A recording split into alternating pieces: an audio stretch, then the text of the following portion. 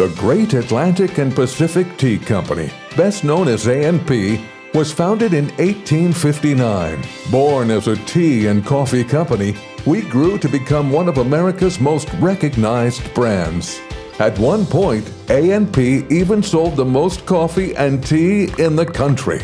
From our earliest roastery on Broadway and Bleeker Street in New York City, A&P has filled coffee pots and teacups across America for the past 160 years. We're excited to bring back our special crafted coffees and teas into American households once again.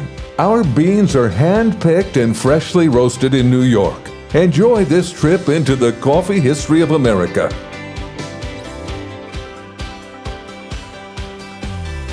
We are back.